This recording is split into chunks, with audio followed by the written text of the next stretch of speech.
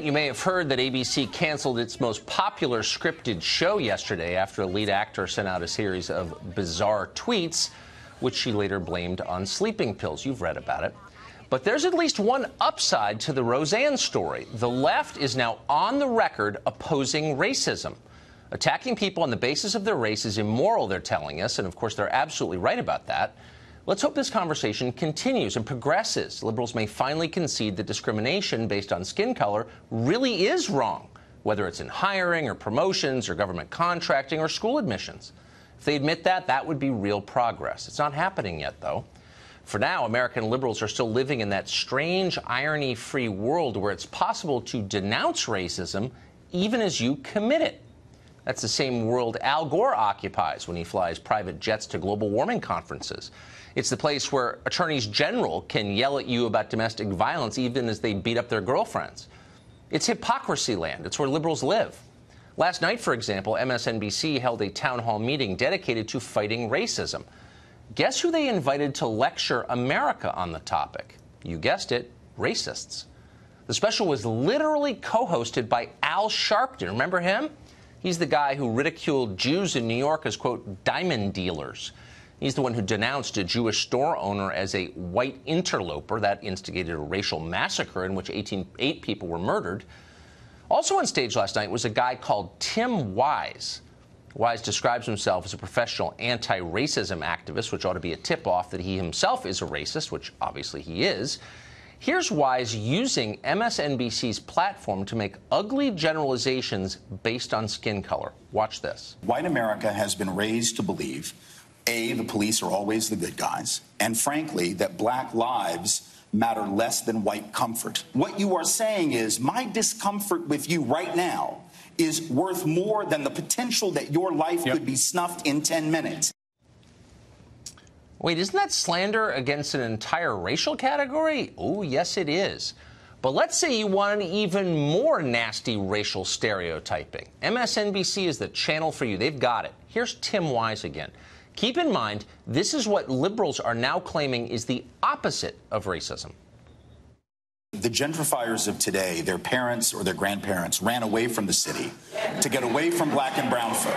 And now their children and their grandchildren are saying, oh, the suburbs, there's only so many Olive Gardens I can go to, so I need to go back to the city and get my life in the city. But when I do that, I need to have my hot yoga studio and my pottery studio and my stuff represented. And if you intrude on that, I will then call the police. Are you taking notes on this? Are you getting this? They're telling you on MSNBC that because certain people have the same skin color, they all have the same dumb attitudes. They like the same crappy restaurants. They spend their free time pursuing the same frivolous hobbies. And by the way, they are all, every one of them, immoral. You can tell by the way they look. That's the official position of the American left, the same people currently accusing you of racism. Huh. Christopher Harris is executive director of Unhyphenated America, and he joins us tonight. Mr. Harris, what do you make of that, watching that? Tucker, there's a lot of things going on in the world right now that came to my mind. For example, what's happening in Venezuela. When Tim was talking about people trying to gentrify areas. Well, if you look in Venezuela right now, there are people fleeing a terrible geopolitical socioeconomic issue, and they're going to Trinidad.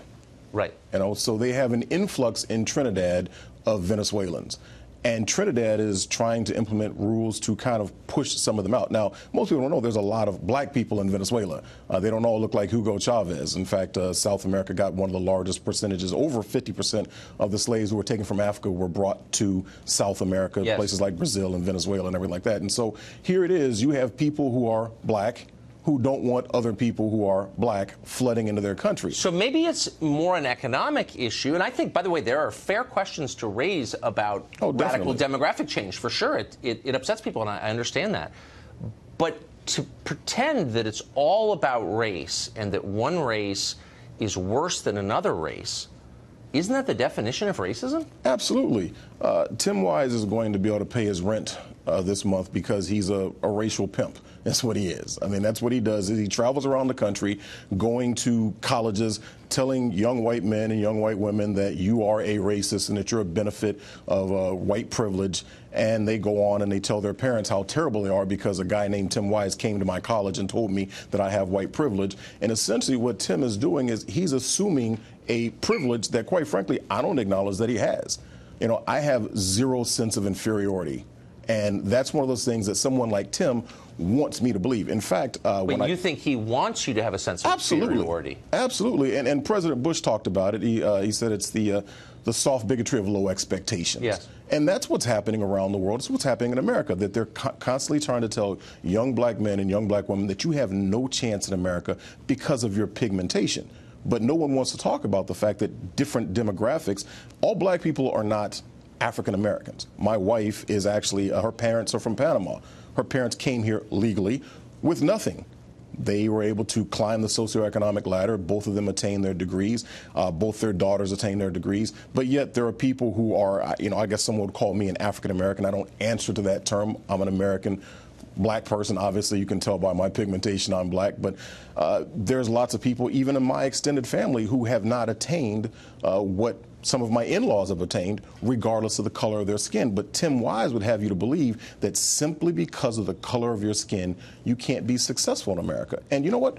President Trump, God bless him, what he's doing with the economy right now, it's helping black people. Where do you think a country winds up where the official position is that the races are different, some are more moral than others, and basically they should hate each other? I mean, that is the message that a lot of our elites are foisting on the rest of us. What does that do to the country? It tears it apart. Quite frankly, they're agents of chaos is what they are, is that they make their money, like Mr. Wise, by helping to tear people apart. With Unhyphenated America, when people ask me what is Unhyphenated America, I said, we are what we sound like. We're an organization that believes that America's best when it's unhyphenated, that if you believe and if you embrace, if you promote the principles of life, liberty, and the pursuit of happiness, then you're an American. And if there's no need for any prefix or suffix, you're just an American. And that's what needs to be preached and taught on our college campuses instead of having the Tim Wises and the Al Sharptons. Liberals, when I was a kid, I'm 49, not that old. Liberals used to say what you're saying. They don't anymore. Thank you. That was really nice to hear from you. Thank you, Tucker. I appreciate it.